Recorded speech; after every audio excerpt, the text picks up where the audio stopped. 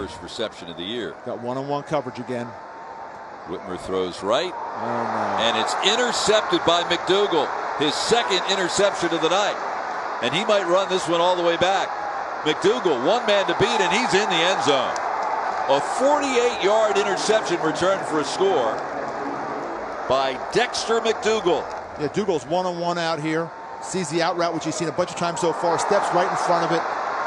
And then, boy, does he become a receiver, a running back, an athlete in space. What a great job getting the ball in the end zone.